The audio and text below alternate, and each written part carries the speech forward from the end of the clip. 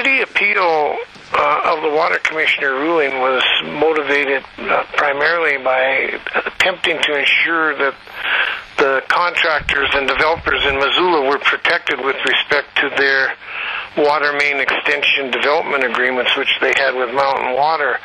And there's somewhere in the neighborhood of $22 to $23 million in contracts that the developers have had to enter into with Mountain Water, where the developers pay for installation of a water main to serve their subdivision or to serve their development.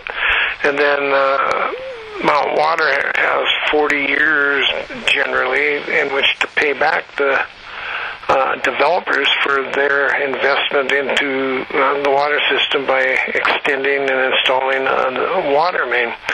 And earlier this week, on Monday, Judge Karen Townsend made rulings that allowed the developers to be represented through their legal counsel in the proceedings to protect their interest with respect to those development contracts. The city had proposed that the city would assume responsibility for them and include that clearly in the $88.6 million, but the judge felt that the contractors had their own attorney who could adequately represent them, so she ruled in favor of allowing them in, and we felt that that also then provided them with the representation that they needed to ensure that they do not have any adverse effects. There was concern expressed by developers in affidavits and the legal pleadings that were filed by their attorney that there was concern Mountain Water wasn't going to honor those contracts or be responsible for those. It was a concern expressed that the city wanted to ensure there was no adverse impact on the developers because they're in the community, they live and work here, and we want to be sure that they do not get an adverse impact that leaves them out a bunch of money because of this transaction. Okay.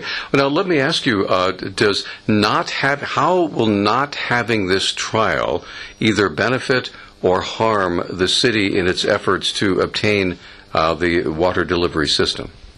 Well, the decision was made that as long as the district court judge had protected the developers who had the development agreements, that the city could live with the monetary award of the water commissioners. And so that was a more certain number, and it was decided that the city would work with the court to finalize all the numbers and work with the water commissioner award of $88.6 million. All right. So what happens next, Jim? Well, there'll be lots of motions and things that have to get clarified, and there'll be some clarification also needed from the developer's perspective about their contracts, but there'll also be interest in getting clarification with respect to costs and legal fees, as well as any interest that has to be paid from the date of the summons. So there'll be some more matters that the court will still have to review and decide.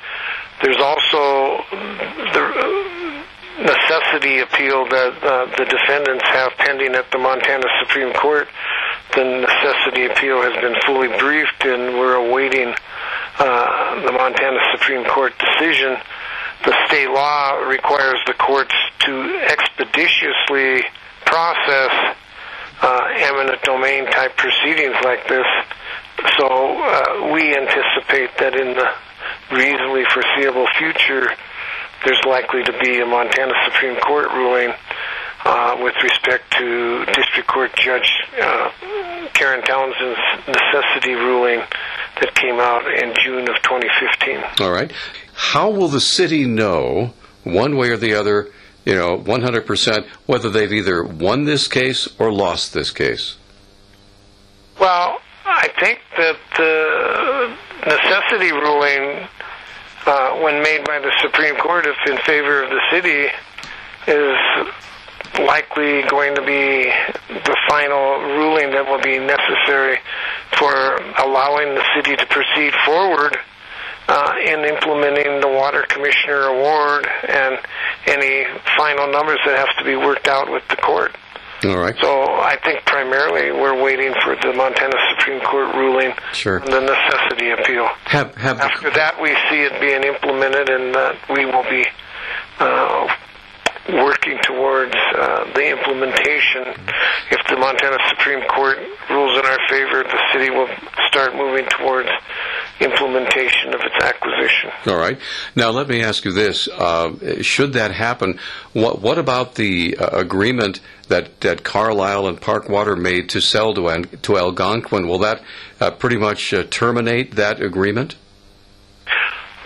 That's not our issue, and Public Service Commission proceedings have been stayed, and they would have to be rescheduled. But once a municipality is not subject to the jurisdiction of the Public Service Commission, and once the necessity ruling comes down, if it's in favor of the city, it's just a matter of finalizing the documents to have put the city in possession. And there's nothing for Mount Water, Carlisle, Western Water to be selling. All right. I think that all that will be kind of a sidebar proceeding in the future. But right now, a different district court judge here in Missoula has stayed the proceedings of the Public Service Commission, so they won't be having a hearing in the immediate future.